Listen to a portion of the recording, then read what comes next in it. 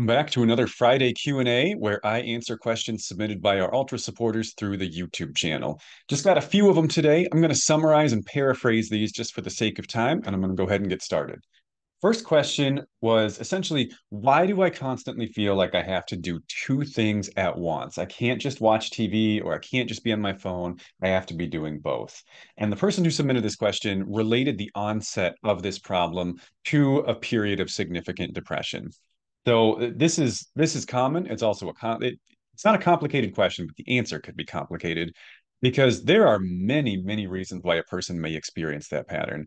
I'm going to give you what I think are probably my top three possibilities for why that might be. And conveniently, all three of these could essentially be addressed with the same coping skill. So if you're constantly needing to multitask, meaning like you need multiple stimuli going on around you to stay engaged, that could mean simply that you are understimulated, meaning it could be that the things you're doing on the television, on your phone, book you're reading, maybe they're not that interesting to your brain. Maybe you're not that engaged by them. So you sort of have this threshold, right, of how interesting a thing needs to be to capture your attention. And maybe the things you're doing only get you like halfway or two-thirds the way that threshold. So this stimuli by itself just doesn't fully capture your attention. But when you stack two of them on top of each other, cumulatively, they provide enough stimulation to engage you. It is pretty common that our need for stimulation goes up as we age because our brains continue to grow and develop. And the more cognitive ability we have, the higher that threshold becomes. So some of this is just typical with age. And it's also possible that what interests you may be changing. This is something that's happened to me several times in my life where there used to be certain stimuli, certain activities where I could just lose myself in them and they would capture my full attention. And at some point they just kind of lost that capacity. That doesn't mean I don't enjoy them at all, but they don't completely suck me in like they used to. Video games for me are a really good example of that. I used to be able to lose myself for hours in a video game. Even watching someone else play it was stimulating enough for me to lose myself for hours. And now my attention span for gaming by myself basically is zero. And even as a social activity, it's pretty low. So it's possible that for one reason or another, you're experiencing some level of understimulation. Second reason, and maybe the most likely given the onset of this pattern that you described, is that this could be an expression of anhedonia. I know it's something we've covered on the channel a lot, but just to briefly review, anhedonia is typically a symptom of depression, and it's essentially when your reward pathway is disrupted. So you don't experience as much enjoyment or engagement from the things that you do as you normally would. And so your life can feel kind of boring or uninteresting, and you're just not really that into anything that you do, even things you normally would be quite into. So it could simply be an expression of anhedonia. Anhedonia does create, it's kind of the same answer, but a different explanation, because anhedonia does tend to create this chronic sense of understimulation, but it's for a different reason. The third possibility, and I'm separating these out, but like it could be some mix of two of these. It could even be some mix of all three. But the third really likely reason I can think of is stress. When we're really stressed out, it takes more to pull us out of the stress. So if you've got a lot going on at work or at home or with your health or whatever, those things are going to be on your mind a lot. And for a leisure time activity like television or books to engage you, it has to pull you out of your stress. And so the more stress you are under, the more engagement you need to pull you out of it, because it essentially has to be a more interesting stimuli than what's happening inside your mind. And if what's happening inside your mind is a lot, and stress tends to feel very important to us because we have that negativity bias that causes us to interpret unpleasant emotions as being more important than pleasant emotions, the more stressed out you are, the more stimulation you will need to distract from your stress. So, that being said, whether it's one of those, multiple, all three, I think the key here is you might need to switch it up a little bit. Something we talk about a lot in intensive outpatient programming are the three components of a healthy or a skillful distraction, and they are high stimulation, low stress, and novel. Let me just break that down for you in a little bit more detail. High stimulation kind of goes back to our first theory, understimulation, right? Basically means you have to be into this thing. There are a lot of things that we do for leisure time that aren't actually very stimulating. My stereotypical example that I think of every time is the show House Hunters, which I don't even know if it's on anymore. That's probably a very dated reference. But House Hunters is like, at least to me and to most people I know, it's a background show. You don't put House Hunters on when you want to be completely zoned in on your television for half an hour. Because unless you're like maybe a realtor or something, it's not that compelling. You're just watching people look at houses. There's no real major plot line to follow, and you can kind of dip in and out as far as your attention goes and still generally know what's going on. So try to avoid doing like background type activities and try to pick things that are really stimulating or interesting to your brain. Things that really suck you in and that tend to kind of grab your full attention. That's what a high stimulation task is. Low stress just basically means you're not super concerned about the outcome of this thing. So if you're painting for downtime, that's fine unless you are like trying to sell your paintings on Etsy or something like that. If there's some, financial or performance expectations attached to the activity, it's going to tend to be high stress. And something that's high stress can't effectively distract you from stress because it just creates more stress. So it has to be something where you don't really have any expectations attached to it. And no matter how it goes, you're going to be okay. It's not really going to affect your mood or your day. And that third piece, novelty, just means you got to switch it up every now and then. Our brains really acclimate when we do the same things over and over again. So if you can find ways to kind of break up the monotony of life, and even if it's the same type of activity, like even if you're still watching TV and watching TV is your main like leisure time activity, just watch something totally different. Watch a different type of show, a different channel than what you normally would. Our brains tend to get very bored very quickly when there's a lot of routine and mundaneness. So novelty is super important there. Next question was around driving anxiety. The person who submitted this question said they currently cannot drive. They felt that this was very unusual, and I kind of picked up on the sense that maybe they were pretty embarrassed about it, and they want to know how a person might be able to conquer driving anxiety. Let me start by saying this. It's a common one. You are not alone in that. I'm sure some of this depends on where people live and things like that too. I think driving is really stressful. And that's part of why I don't live in a very big city, because when I did, I hated driving even more than I already do. I have done driving driving exposure therapy with several people in individual therapy. In fact, it's such a common one that this is the example I use in my workbook that I'm currently working on for hierarchical exposure therapy. So you are not alone. Please do not over pathologize yourself. Driving is stressful, driving is hard, and this is a very, very common source of anxiety for many people.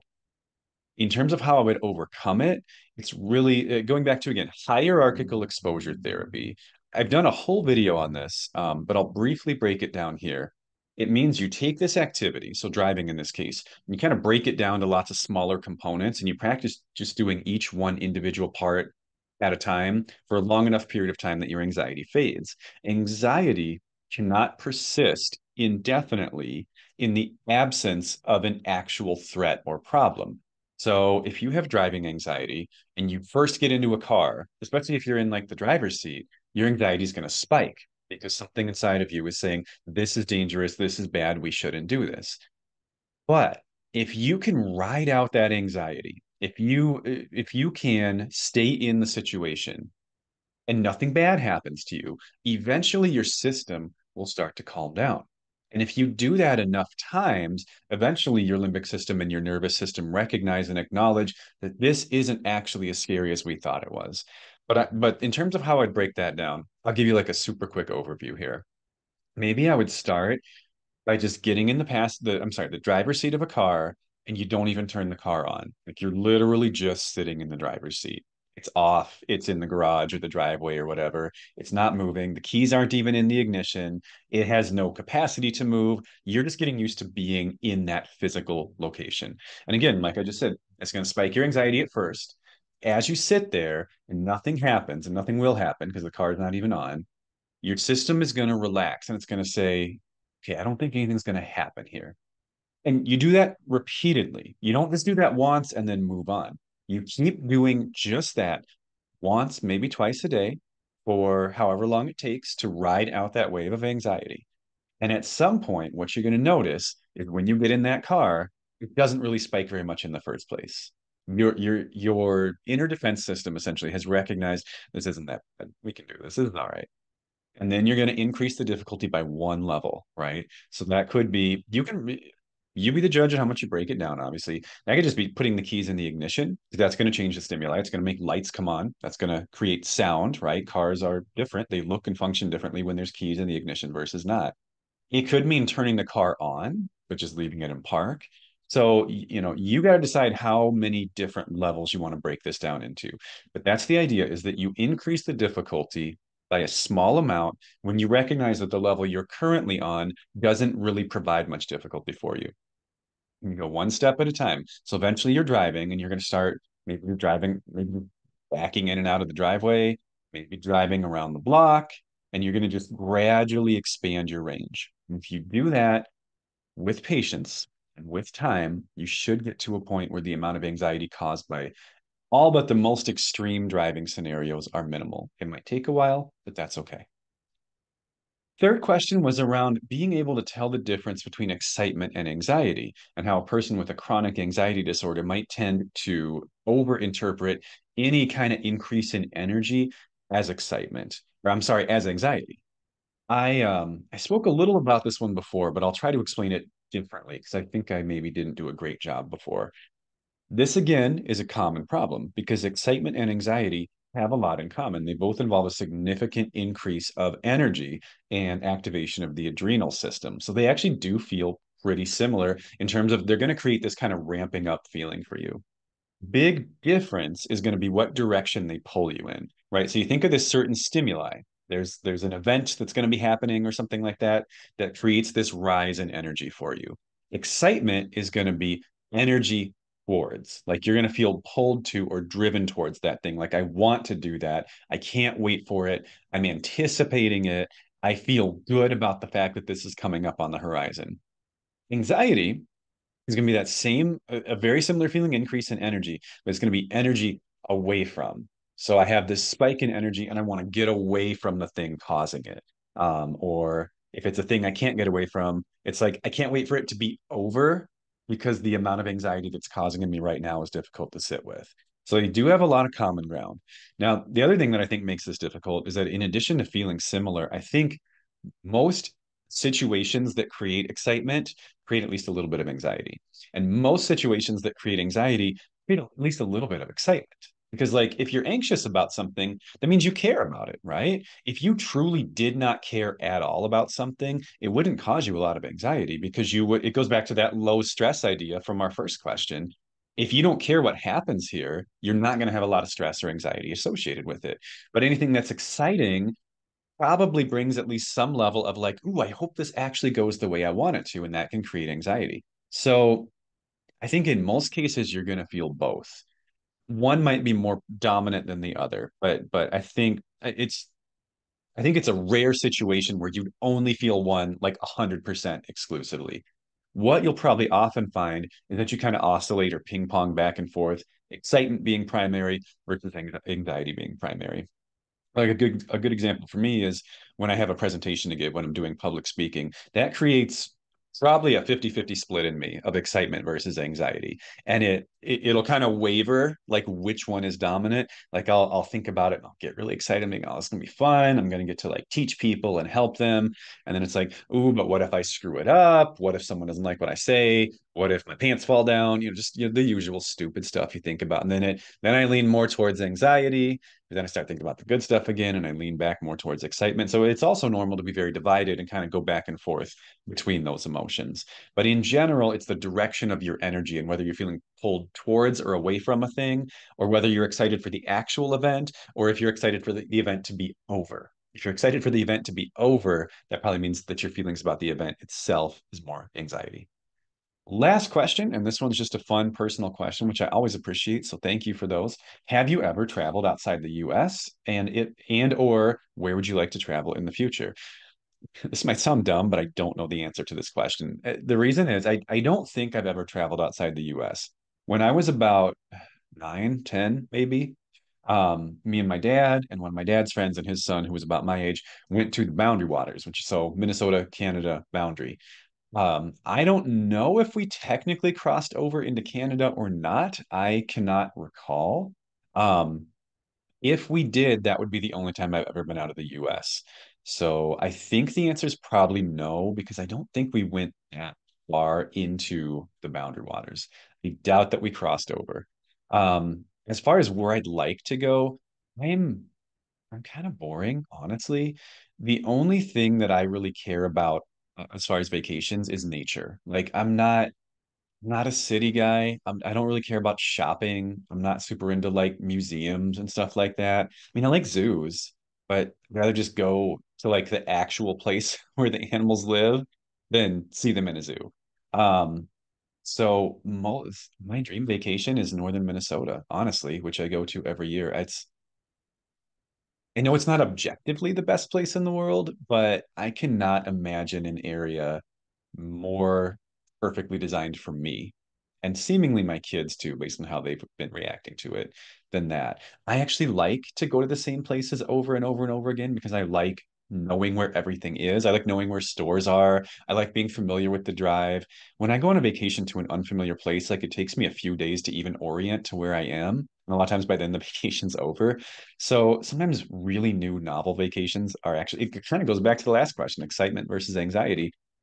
Sometimes that leans more towards anxiety for me. Whereas if it's a more familiar location where I kind of know what I'm doing, that's going to be more exciting to me. That being said, knowing that I'm a nature lover, I'd love to go to Alaska someday. I would love to go to Montana someday. I would love to go to Canada someday. Um, talking with my daughter the other night, I went scuba diving once when I was a teenager, and that was a tough time in my life, and it was like a rare highlight. I'd love to do that with my kids someday. Um, my wife lived in Texas for a while, and she says that's a pretty fun place. So I'd definitely be down for Texas. They have good barbecue. But yeah, anywhere naturey, anywhere with like forests and streams and lakes, I'm down for. So that's kind of my short list. Thank you as always for the wonderful questions, and I will see you guys next week. If you want to become a part of the question answering process, just check out the membership section of my YouTube channel and look into what it takes to be an ultra supporter. That's what this is all about. Take care. See you next time.